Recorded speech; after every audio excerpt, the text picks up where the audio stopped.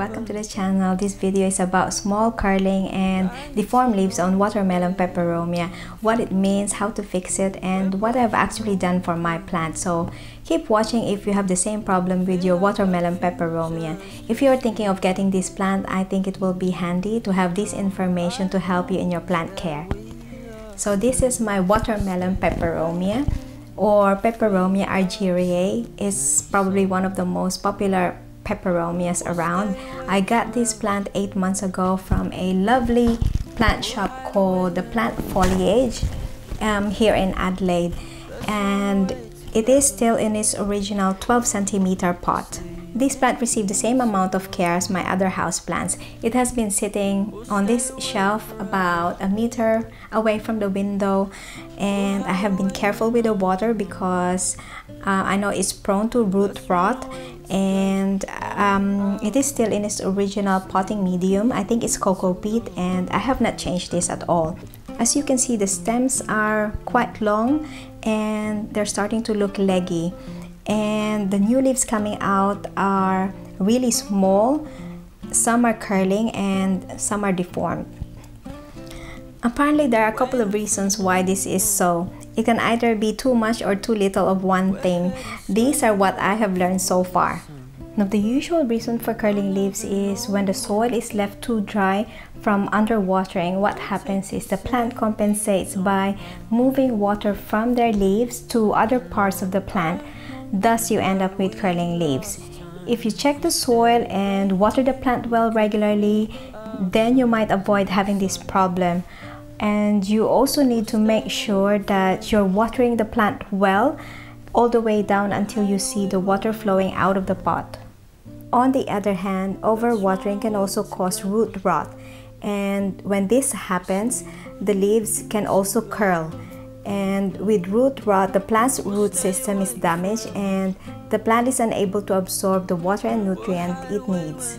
If it is an early case of waterlogged pot, moving the plant in a well-ventilated area and letting the soil dry out may be enough. Worst case scenario, you may have to take out the whole plant, trim off the dead roots, and repot with fresh soil.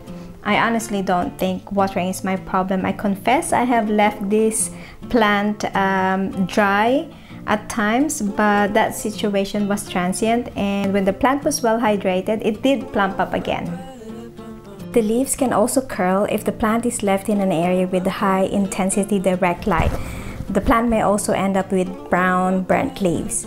Move the plant to an area with bright indirect light. The leaves can also curl if the Watermelon Peperomia is not getting enough light. It becomes leggy and the new leaves are smaller than the older leaves. Now, this sounds like my Peperomia. I do think this plant could do with a bit more light. As a guide, the more variegated the leaves are on our peperomias, the more light they need compared to other varieties with fully green leaves.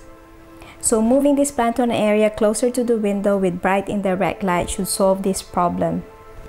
Curling leaves may also be an indication of an imbalance of nutrients in the plant. The Watermelon Peperomia does not need a lot of feeding and is easy to over-fertilize.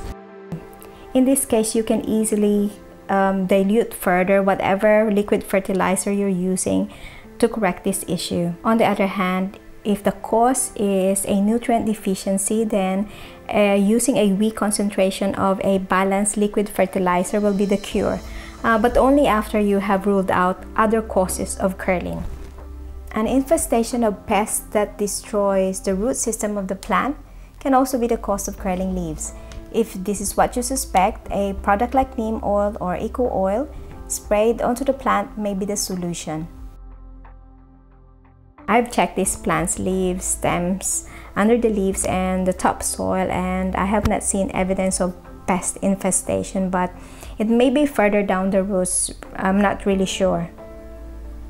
Unfortunately, I don't have a crystal ball to tell me what the problem is, but my best guess is that it is low on nutrients and the liquid fertilizer I'm using is not providing enough of that nutrient.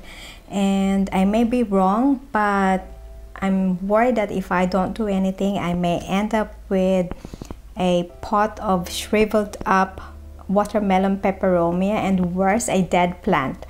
So my plan is to repot this into a new pot and take some leaf cuttings and propagate that in soil as a backup plan and place it in a brighter spot. If you have the same problems with your watermelon peperomia, I hope that you find out what's causing it and also fix it in time. Hopefully, we'll have watermelon peperomias with leaves as wide as our palms. Thanks again for watching. Don't forget to subscribe and press the like button, and I'll see you in my next video.